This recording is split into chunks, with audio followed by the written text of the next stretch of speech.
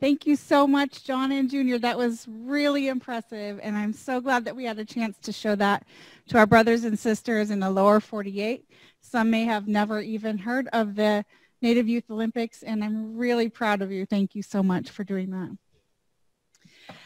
Well, I also just wanted to thank all of the presenters that came today and devoted your time and energy to presenting for our summit.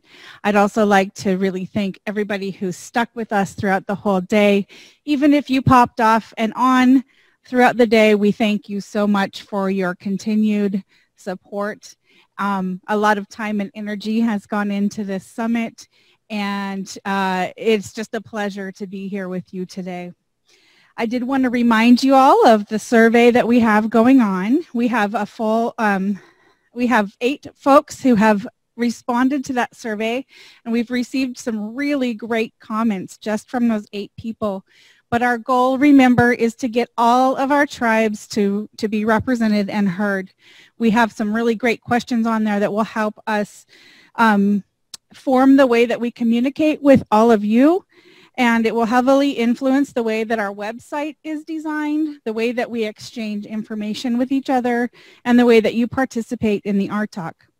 Some of the suggestions we heard already on the survey is that the RTOC leaders of specific regions should make quarterly meetings with their regions, tribes. The other suggestion that I wanted to share is that we'd like somebody wanted us to make meetings available for tribal participation and to host listening sessions with EPA. So we will take these comments to heart. We will definitely discuss how we can incorporate the comments that we hear from our tribes into the way that we do business. I also wanted to highlight the film festival. There's a tab at the top of your page on the live feed that goes right to all of our videos that we will be showing. Some of them we won't show in our programming, so you'll have to actually go to that tab to access the films that were submitted by some of the folks from our region.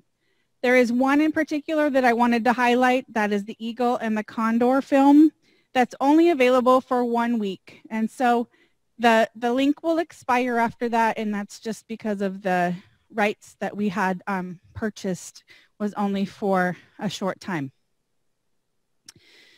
It is a rather longer film as well, so give yourself a good hour to an hour and a half to watch. Lastly, I wanted to highlight tomorrow's program.